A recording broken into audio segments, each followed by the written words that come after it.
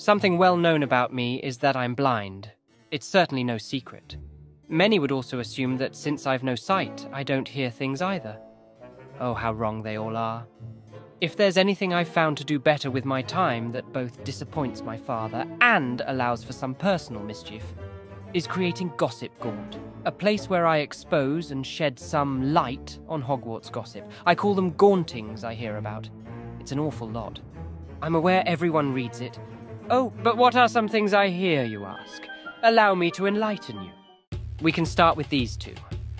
They're not really my actual friends, yet they linger about. I suspect Grace wants me to spread something about her family name. Is synonymous with intellectual curiosity.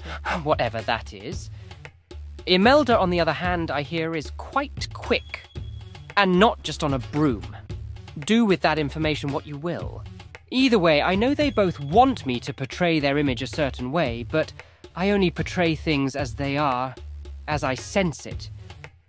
As my headline says, I'm simply here for the tea, not to stir it. The new 5th year. The entrance was dramatic and slightly impressive at first, but now it's gotten quite ridiculous.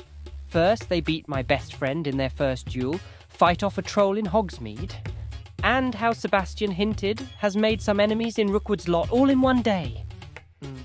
And you're a Gryffindor? Dear, pick a struggle. It's not that hard. Crossed wands. As secretive as Sebastian likes to be about it, the truth is this is actually Professor Hecat's favourite pastime to place bets with Sharp. Something about having the best seats to these duels, I wouldn't know. I do, however, know that the new 5th year instills some fear in little Lucan.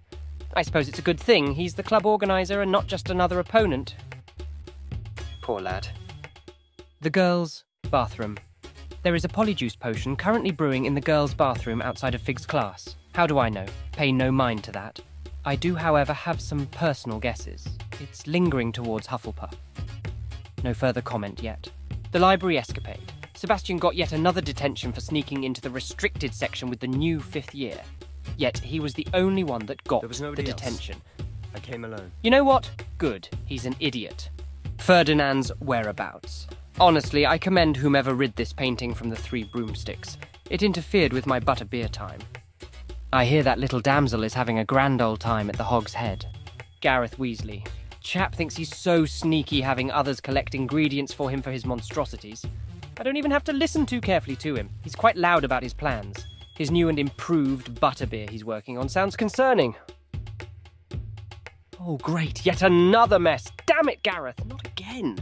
Your little ventures. For example, you thought I wouldn't hear about your little escapades into loyalist territory to clear them out? As a matter of fact, now that I have you both here, what is wrong with you? Do you both have any idea how that could have gotten you both killed? Do you have a death wish?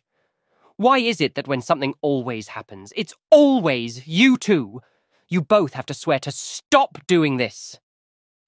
You both are already plotting something else, aren't you? Why do I even bother? Anyways, Duncan Hobhouse. It's awfully daring of you to think no one would know what you really did to acquire that leaf you speak of. You forgot I've ears all over these floors. Just know, Puffskein Dunkeen. Once a coward, always a coward. You know what you did. All in all to say, if there's anything going on, believe I've already heard about it. Will it become a gaunting? Stay tuned for next week's issue of Gossip Gaunt. Oh, don't have time to read? Worry not, I'll gaunt you myself. Heard you're defending Hogsmeade against trolls. You know, there is such a thing as trying too hard.